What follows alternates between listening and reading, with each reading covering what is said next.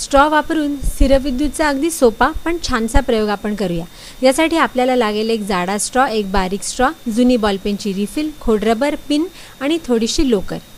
सुरुवातीला खोडरबराच्या मधोमध भोक पाडून त्यात जुनी रिफिल खोचून घ्या।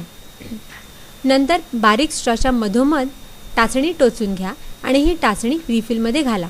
हा स्ट्रॉ किती सहज त्या रिफिलमध्ये फिरतोय पहा। आता लोकरीचा तुकडा घ्या आणि स्ट्रॉचा निम्मा भाग घासून तो प्रभारित करा। त्याचप्रमाणे स्ट्रॉचा दुसराही भाग लोकरीने घासून प्रभारित करून घ्या। आता जाडा स्ट्रॉ घ्या आणि त्यालाही लोकर घासा आणि तोही प्रभारित करा।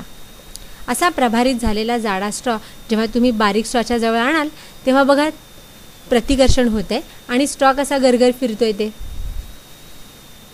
आहे की नाही मजा।